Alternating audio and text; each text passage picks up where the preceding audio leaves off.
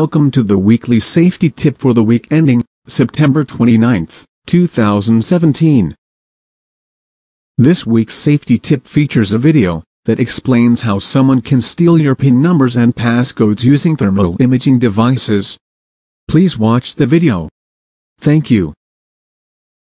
So I'm making this video to show you how to protect yourself from a brand new and really easy way for a bad guy to steal your ATM PIN code with an iPhone, even if you're shielded the keypad so he can't see you put it in. And to show how hard it is even to detect that it happened, I'm going to go into this store and steal somebody else's code. So watch closely to see if you can tell the moment that I actually do it. So she just swiped her ATM card and she's inputting the PIN here, which is the last thing you do before you finish your transaction. And then I step up to make my purchase. So that was it. If you missed it, let me play that last part over again. And you'll see as I walk up, my phone just briefly hovers over the keypad. So let me explain what just happened. So what I've got here is a device from a company called FLIR that just came out onto the market, and it clips onto the back of an iPhone and it displays infrared, which basically allows you to see the temperature of things. Here's where it gets interesting. 30 seconds ago, I was sitting on this couch. You probably can't tell where, but how about now? Anytime two objects interact, they will tend toward thermal equilibrium, so they basically try and meet in the middle temperature-wise. And since I'm warmer than the couch, heat flows from my body to the spot on the couch where I'm sitting. So this leaves behind a thermal signature because it'll take a little time for that spot on the couch to cool back down and reach thermal equilibrium once again with the air. Likewise, if I set my warm hand on the cold wall, afterwards my hand is slightly colder, but the wall is slightly warmer where I touched it. And as you probably guessed by now, your fingers leave a thermal signature when you type your PIN code into a debit card machine like this.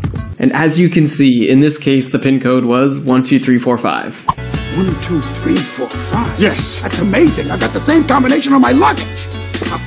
And it gets worse, because since the heat signature fades with time, the bad guy can figure out the order in which the keys were pressed, because the hottest button is likely the one that was pressed last, and the dimmest button is likely the one that was pressed first. So after doing some digging around on this, I was able to find a paper that was published about this method by some researchers at UCSD several years ago. According to their data, they could guess the right PIN code numbers 80% of the time if the image was taken right after. And if the image was taken a full 1 minute later, they still had a 50-50 chance of getting the numbers right. The scary thing is back then, infrared cameras cost $10,000, and it would be really hard to discreetly sneak something of this size into the store. Now, an infrared camera looks like an iPhone case. They're a couple $100, and you can get them at any Apple store.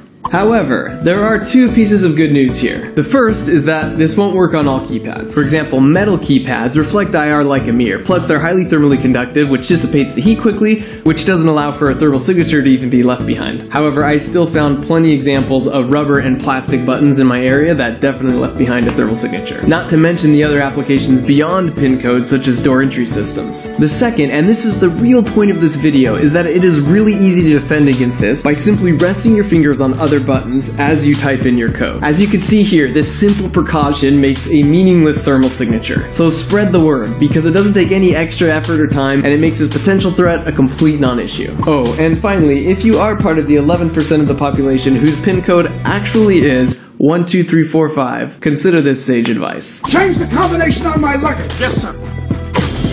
Ah!